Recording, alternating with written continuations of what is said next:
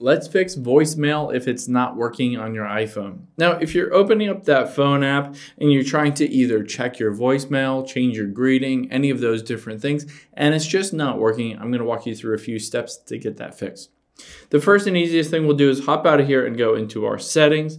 We're gonna toggle on airplane mode. You'll see that this disconnects from your cellular network, and potentially just disconnecting and reconnecting to your carrier will fix this. So toggle on airplane mode and we'll toggle it back off.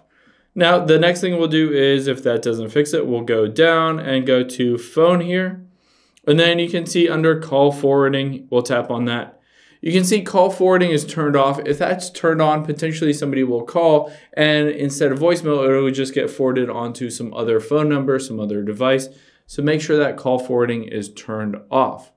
The next thing that we can do is we'll go back and go back again, and we will tap on general.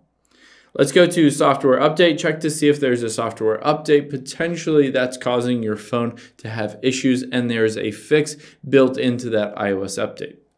The next thing we'll do is we'll go back again and we'll tap on transfer or reset iPhone. And then at the bottom, we'll hit reset. And then the second option, reset network settings. This resets your connection to your carrier and a lot of times fixes any kind of phone or voicemail issues, and potentially will just, reset everything back to factory default. You might need to go in and change your greeting and all that stuff again, but it should be working at that point. Now, the last thing that you can do is check to see if there's a firmware update for your carrier. Let's go back and then we'll tap on about.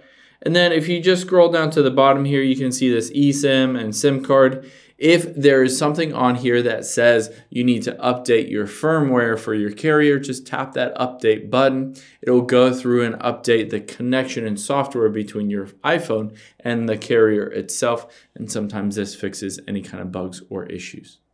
Hope this helps. If you have any questions on that, leave them in the comments down below, and I'll catch you on the next one.